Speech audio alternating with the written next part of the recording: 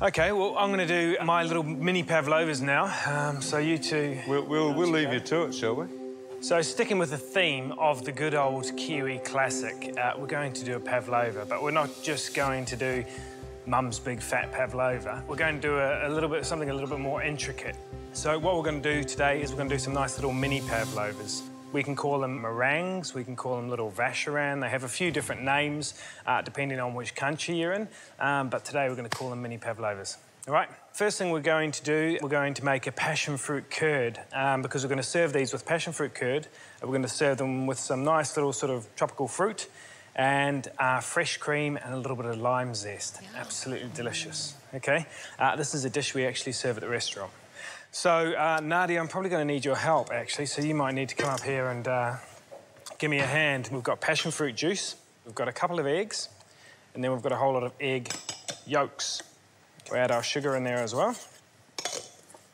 The idea is that you cook this out. It's so boring, you would not believe it. It's the sort of job that I just never do in my kitchen, and it is actually sort of idiot-proof, which is why we've got Nadia over here to...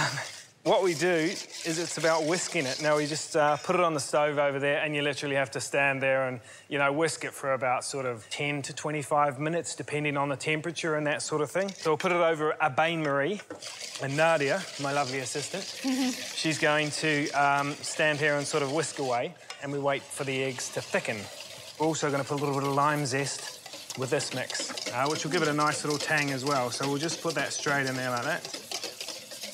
Microphone's usually the best job for this. Now, while Nadia's doing that, falling asleep over there, I am going to get on with making our meringues, OK? So, egg whites and sugar. When I was a kid, I used to come home from school, I used to crack egg whites in a bowl, make some meringue, and then eat it with a spoon without even cooking it. I love meringue, I'm obsessed with it. Straight on a nice mixer, and away we go.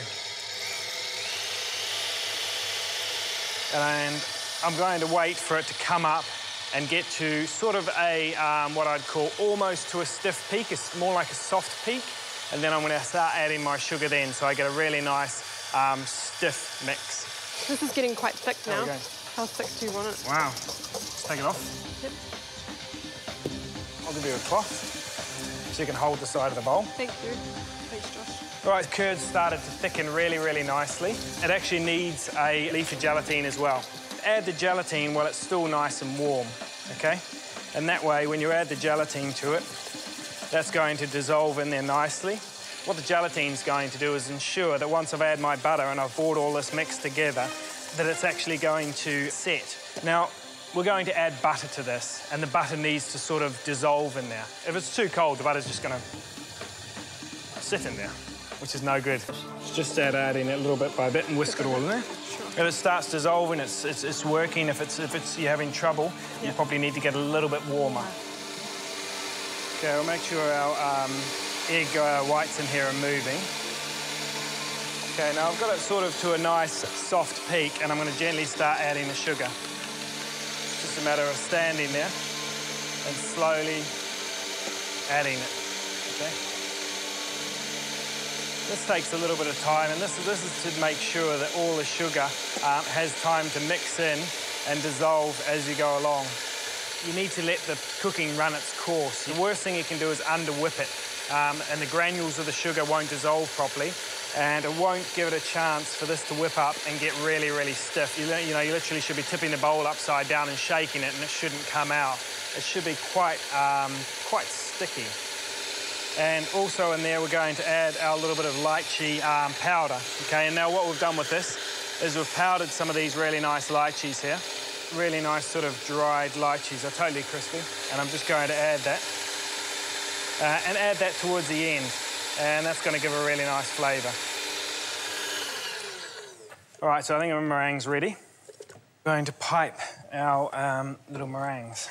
Don't overload your piping bag. The worst thing you can do is put too much of the mix in there. And you can see that I've got my hand here, and the little C from my thumb and my finger is where I'm picking and wiping off that. Nice and clean, nice and neat. Otherwise, you're going to get yourself in a right state. Go around to the outsides of the tray, and you can see I'm just going to go underneath each corner. Just a little bit on there to hold the whole thing nice and neat in place. And then we're going to pipe our little meringues, our little mini pavlovas. So go around like that. And when you are going to come off the top of them, you basically work your way around, then you're twisting off, OK? That way, this little sort of peak that sticks up, you immediately twist it round and sort of just sit it nicely on the top, and they'll all come out looking pretty much exactly the same. So we have it, really nice tray, and the way we bake that is we're putting them in the oven at 80 degrees and we're drying them out, basically. You're cooking them for about, you know, an hour and a half until they're dry. If you like them sticky, you know, if you like that sort of crispy on the outside, a little bit gluey on the centre, cook them a little bit less. So let's put that in the oven. How's that curd? Good. I think it's quite smooth. Should we have a taste? Yep. That's really good. That's not bad, is it? It's really smooth. Yeah. Wow. So we're going to put that in the fridge and we'll let that set. Now, next job, we're going to cut up some really nice little bits of fruit. I'll get you to do the kiwi fruit. So what we'll do is we'll top and tail. Then we'll go nicely around the outsides. We'll start working it into nice little slivers. And when you're cutting up fruit, cut it naturally. Depending on what you're doing and if you're going to do something that's quite, you know, formed or constructed, something like this can be cut nice and naturally, OK? How are we doing? A little bit off? I would, when you're cutting like this, what I'd do is you take your first one off and then I'd cut this way, OK? The only thing I'm looking at is that line there, OK? So you're just staring at that line and then you're just watching your knife go down like that. And you're not doing too big a slices, but you're just looking at that line. And if you stand here and just follow that line with your knife around like this, you're going to work your way gently around the other side. Whereas if you're going back this way, you can't see where you're going. You're sort of cutting blind. OK? So follow it around that way. Thanks, Josh. OK, so I'll cut up the mango. Mangoes are tough because, as expensive as they are, they're quite difficult to get as much as you want out of them. You know, they're a bit of a nightmare. In your first cut, you want to really hope that it is as close as you can possibly get to the stone, which is in the centre there. So I'm going to take a nice piece out of the centre. These bits I'm going to save, and then take the peeling off. They're a tough thing to work with also because when they're beautiful and fresh, they're extremely delicate. I'm going to slice really, really thin. And papaya as well. Take the seeds out of the centre. And you can tell pretty much straight away whether these are ripe or not because of the smell. I mean, they smell absolutely fantastic when they're good. So I'll take a nice little half here and I'll work away and peel it now. And these I'm going to make a little bit chunkier. What you can do also is you can take this and halve it and then sort of scrape the interior out and put it in this nice little bowl here and we'll work with it out of a bowl. Right, so once we've got all our fruit nicely cut up, we've got the curd we made earlier. So I've got some really nice whipped cream. I'm not going to show you how to whip cream because you've all done that fine so far.